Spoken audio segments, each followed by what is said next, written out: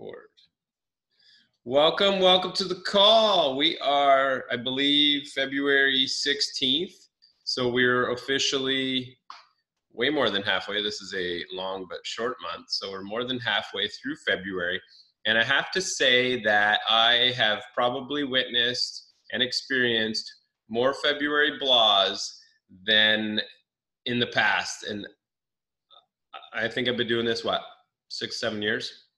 And I haven't seen this much all around. It's not just like not just in the gym, not just in my own life. It just, I take note of what everybody's doing. I kind of look at how Facebook people trend, what they say, what they don't say. I just kind of watch it, and I'm seeing everybody kind of take a little bit of a turn. And we're getting into some warmer weather this week, so hopefully that's a really good cue for a turn in the right direction. So why I'm on the call tonight with you guys is because I would like to share some insight on how to get it going again if you are struggling. And then I was just going to highlight how someone is still going. He's on the call tonight, which is excellent. So he can continue working away over there. But it's just pretty incredible, actually, because it's exactly what we all should try to do a little bit more of. So anyways, I'll start with why February blahs happen. Well, usually it's because when you, I got a big window here, I can't really see outside, so I'll point at it for all intents and purposes, and it's usually a cloud in the sky that covers it. So we don't see the sun very often, right? So with that being said, a lot of our vitamin D intake, all that kind of stuff, kind of drops, and we just don't feel as great as we usually do when we see more of the sun. So we're just seeing usually a lot more snow. So let's thank Mother Nature that they hasn't dumped that much snow on us. But usually that's one of the main reasons, is the seasonal depression starts to set in a lot of people. We tend to forget to do the things that got us where we were before. So it's almost like you start up in January and everybody does these New Year's resolutions, which I tried to avoid so much. And that's why we did the New Year's January Jolt Challenge, where we just got people moving more. And we just really tried to stay away from setting huge goals that weren't attainable. But when people do set those goals and they don't attain them for the month of January within the first 30 days type thing, they set this crazy goal. In 30 days, I'm going to do this. And the list is like 20 things long. And that's what probably should be your yearly goals, versus all crammed into one short month. And they expect all these results to come. And then when they get to the 30th day of the month, you got one more day. And then all of a sudden they're pretty beat up. They're upset that they didn't, they're upset that they didn't accomplish what they set out to accomplish, and then all of a sudden they just give up, right? They just throw it out. They're like, oh shit, it's already February, F this, and they toss it away. So that's number two. Number three is they either didn't do, like they may have set some goals and they didn't do anything at all in January. So that not only did they try, like you got try to get them all done, couldn't. Then you've got set goals and didn't do shit. So now you've got two piles of people in the same spot, but feeling very different emotions. They're like, oh, I'll get to it next Monday. Oh, I'll start on Monday. Oh, I'll start on Monday. You know what? How many Mondays are in a year? Well, you can do the math on that one. You continually say that every single Monday, all of a sudden half a year is gone and you haven't done anything. So that starts hitting right now in this month. And I think it's interesting when people start beating themselves up about all of that, because you get the same thing. You get just the blahs, right? You don't feel good. You don't surround yourself with happy people, because those happy people are actually avoiding you because you're unhappy. They don't want to come near you because they're happy. We go over into that corner, we're all of a sudden not going to be happy because we're associated with someone that just isn't quite ready yet. And I want that to be something that you keep in mind. The statement of, are you ready, or isn't quite ready yet?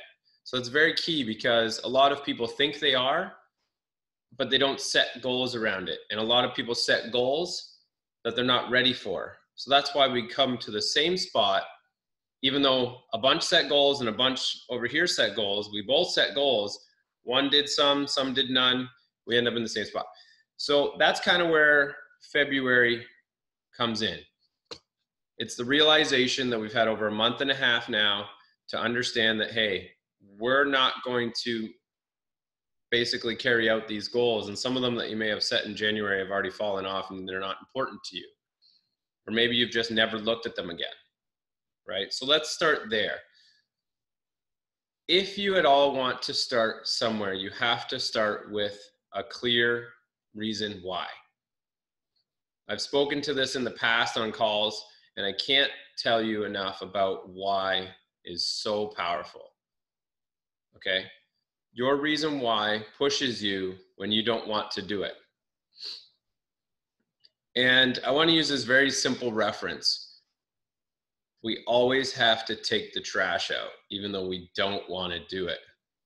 The reason why is so powerful because if we don't, I have triplets who kept opening this stupid diaper genie today going, poo in here, Dad, P-U. If I don't take that shit out, it's going to smell forever, right? So we want to do it. The reason why is so strong to get everything out. Once a week, we get it out. Something so simple like that. Why do we struggle so much when we want to try to bring success to our life?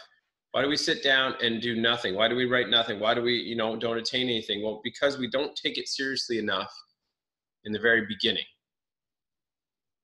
We write things down, we're kind of half-ass into it, and we're not totally clear on the reason why.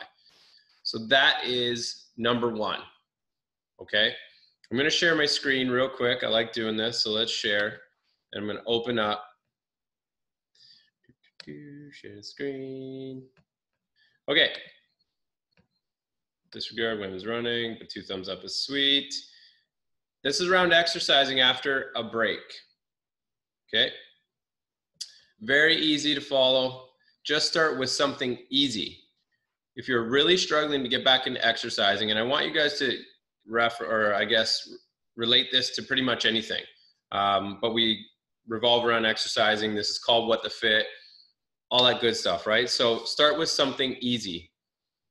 Everybody calls and says, hey, I want to join a boot camp. If that's your first call and you haven't started walking, it will be hard. So is boot camp easy? I wouldn't say boot camp is easy, but if it's easy for you to get to the gym, then that might be easy. Once you're in the gym, it might become difficult because it's a struggle, that kind of stuff, lifting weights, you don't know what to do. There's lots of ways that you can research that stuff, but you need to start with something easy that you know you can do. Okay, so whether it be walking, whether it be going to a boot camp, whether it be going to the yoga, whether it be going, somewhere, start with something easy. Again, meal planning. Don't try to eat 35 meals a week, super clean, zero sugar. It doesn't make any sense. If you've gone from bags of Oreos and you want to go to bags of no Oreos, it's going to be super hard. I can't do it. I'm struggling right now. But all the shit's out of the house now. It's wonderful. And we're going to try this again. So start with something easy. Commit to 5 minutes. If a long workout feels like too much, it just says commit to working out for 5 minutes. And then if you feel good at that 5-minute mark, try to do 5 minutes more. And then you progress on that, right? I'm like, okay, I'm not that tired. I don't even have a sweat on yet. I'm going to go 5 more minutes. Great. That leads to 15, 20, and obviously the compounding effect gets you to 45 minutes or more. And you don't really need more than that. We're just trying to move more so that we can live more for all the things that we have in our life, right? Remember how good it makes you feel. And this goes for everything. When you write a list at work, Allison, and you nail all the stuff off that list, how good does it feel? Thumbs up. Thumbs up. 2 thumbs up. See that? It feels freaking good. When you go into the gym and you deadlift for the first time and you never thought you could, it feels pretty fucking good. Let me tell you. All right? Lots of things feel really good when you set a goal around them and accomplish them. Okay? So remembering how good it makes you feel will get you past that initial, oh shit, I've got to start somewhere thought. Oh, this one's good. John, Schedule it in your diary or book, I'll say. Book. Not many people call it a diary anymore. Log book. Honestly, schedule it. Schedule it in your calendar. Schedule it somewhere, anywhere. Just friggin' do it. Put it in a schedule, and even if you don't end up following through, at least you have a warning in there that probably says something like, hey, you should probably move, warning. And then eventually you're going to feel, I guess, not, yeah, you might feel guilty. Then you should probably move. You're warning yourself every single day. I tell people this all the time. I'm shocked that I hear more of this when people say, oh, I have to go home and then I have to go to the gym. And sometimes I get home and I don't go out of the house once I get home. I'm like, there's a simple fix to that. This number 5, prepare your damn gym bag and put it in the car. There's 2 reasons why people don't go to the gym. 1, it's inconvenient. And 2, it costs too much. Okay? So why don't we bring it down to 1 and just say, well, it costs too much, and then find a solution for that. Because if you're always prepared to go to the gym, and even if you don't, because it costs too much, at least you're prepared to go and do something. You could put on your Lululemon gear and stroll around the mall. No one will know the difference. You could window shop for 45 minutes at a very quick pace and not be able to tell what prices the things are. No one cares, right? Just move more. But if you're prepared to do that at any point in time, if you see someone that's in help and you got to run to them, you can put on those shoes and gym clothes and get that extra exercise and help them because you're prepared. The second part is simple. We just do research to figure out how to break that and get the best cost-effective way for you. So prepare your gym bag. See, number 6. That's what we tried to do. And it did pretty well. Take a 1-month challenge. Okay? So 30 plus days in the first month, 31 days. We nailed it. We did 18 workouts. And I don't know if you did the math, but that's 4 workouts twice for 2 weeks, pardon me, and then 5 workouts for the other 2. Okay? And it was anything of 45 minutes or longer to get your heart up a little bit more than normal outside of your regular daily routine, such as work and all that kind of good stuff. Very simple. Take a 1-month challenge. You don't need to take it with a gym.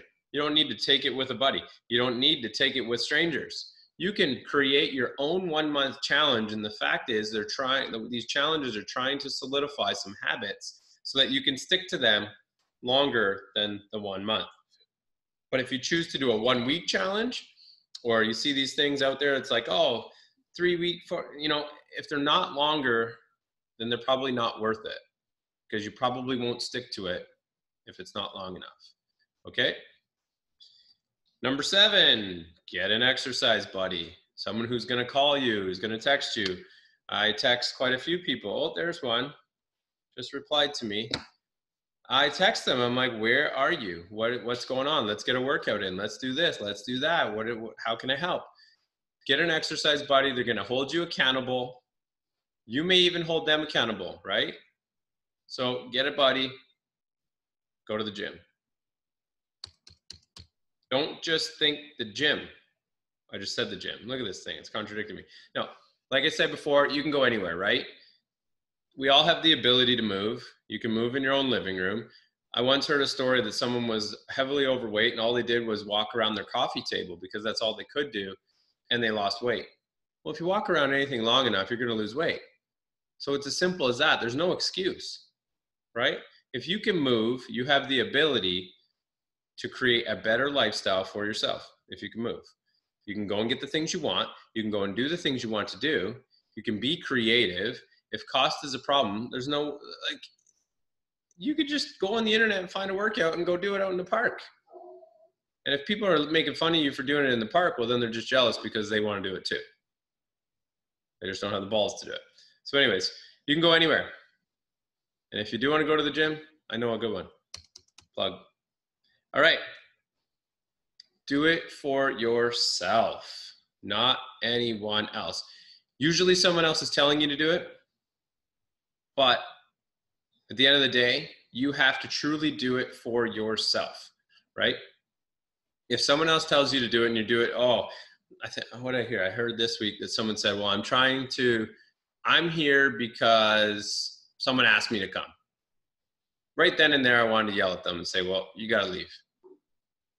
But I wanted to give them a shot to find out if there's a deeper meaning, blah, blah, blah. But if that's truly the feeling that you have, you're doing it for someone else, or your spouse told you to work out, or your friend told you to work out because they think you should, you know what? You're never going to stick to it.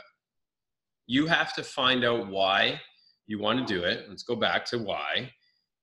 And then you have to find out, what is it going to do for you if you do it? Like, you got to flip that script and be like, okay, if I do this, what's in it for me? Like, what am I going to get out of it? Am I going to feel better? Am I going to sleep better? Am I going to drink more water? Am I going to be more conscious of the things that I need to be conscious and aware of? Relate it to your own life. If you have kids, am I going to move better with the kids? If you have, goals of running a marathon, but you don't want to run, well, you have a problem, right? Like, we have to link it to ourselves. And we have to put blinders on, like the horse race, of all the other people around you, right? Oftentimes we get freaked out when other people are watching and judging. I often try to put myself in a position where if people are looking at me, they're looking at me in order to find either help, or they're getting, motivation from someone around them because they're doing something that they want to do. And I tend not to ever think that someone looking at me when I'm doing what I'm doing is looking at me and playing it down, being like, wow, why is he doing that? Or judging me. I think it's the other way around. So it's all about perspective, right?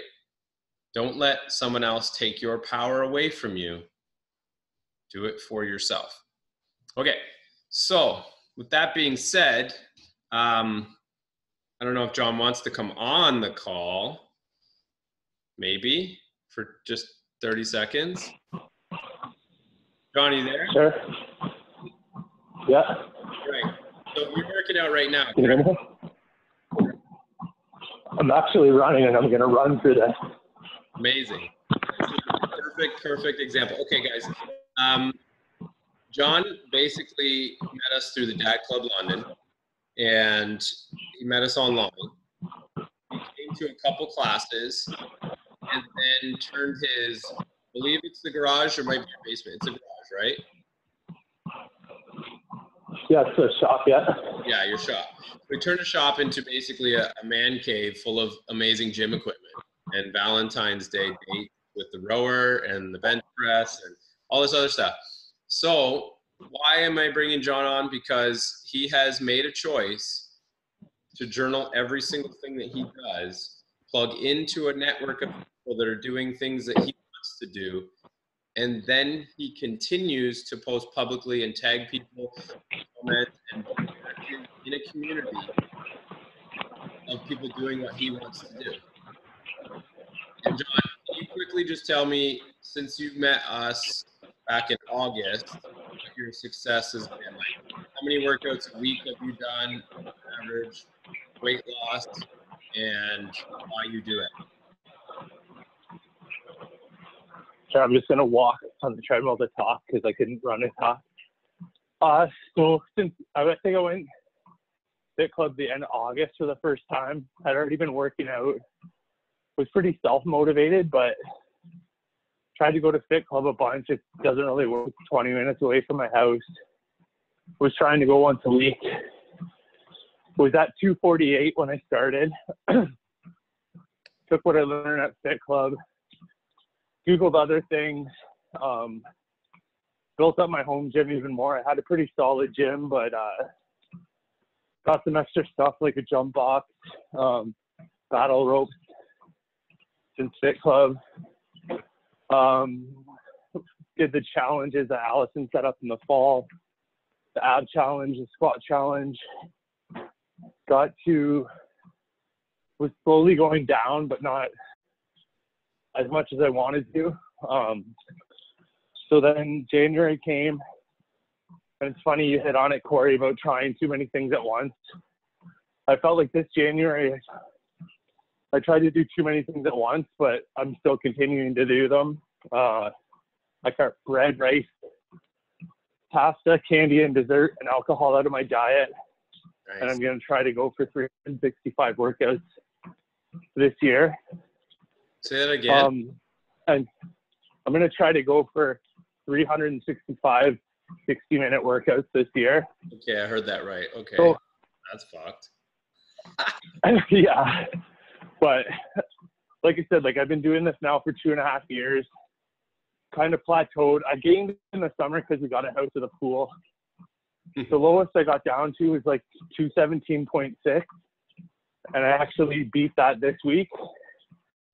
And I honestly Corey never asked me to come on here before tonight, but Fit Club's helped, like meeting the other dads that go there. We have a side chat. It's kind of our accountability. It's like our workout buddy. And so like this week I weighed in at 217, so less than I've ever been. Yeah. Feel great. That is amazing. Today, it's funny that this is the get back on track chat, Corey, because today I was like, fuck, I don't want to work out tonight. Like, I like to work out early in the day. So I was like, no, I got to. I want to go listen to the call. So I'm glad I came out and, just going to grind it out and continue. So my goal was 215 at the beginning of January. Yeah. I'll probably hit that like next week. Amazing. And then I joined a chat group about David Goggins. He wrote the book Can't Hurt Me. And he runs and talks, so there's your goal. Yeah. So next time I talk on here, I'll do it while I'm running the whole time. That's just a fast walk.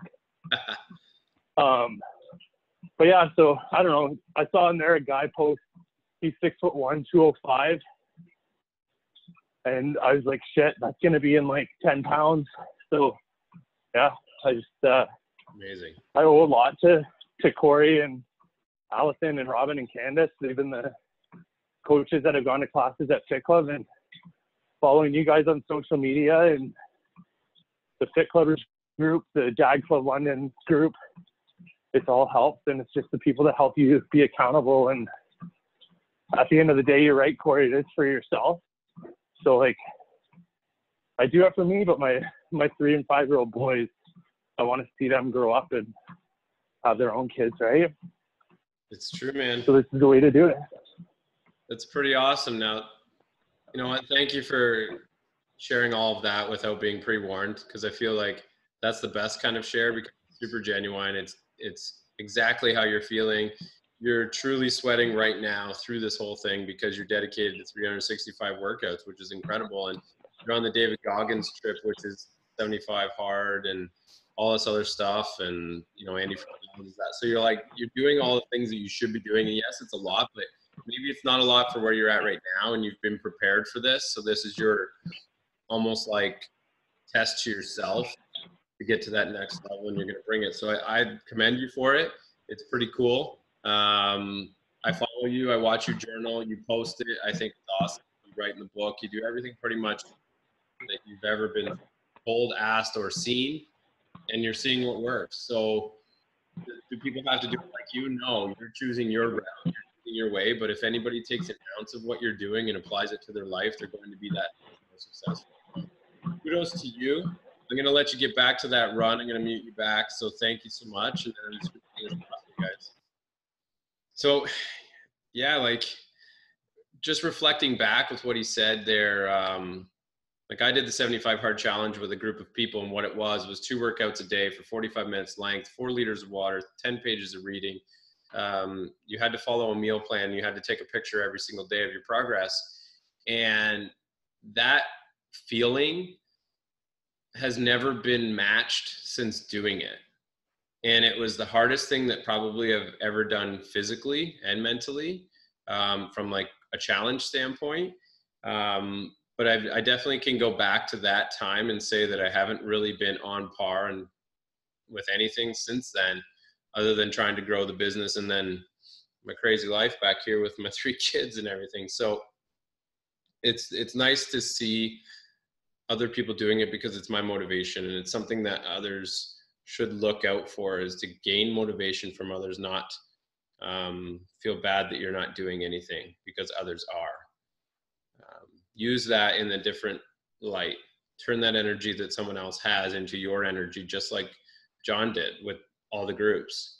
So you don't have to come to Fit Club. He doesn't come to Fit Club that often at all.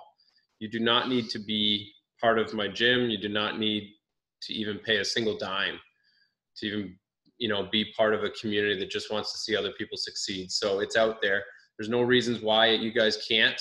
There's no reason why you can't share this with people that are struggling. There's no reason why we can't grow this community to be something much greater and much bigger of an impact. And that's my goal. And I am going to get back on track with the fitness and all that good stuff. I just need to dedicate the time, and that's just it, right?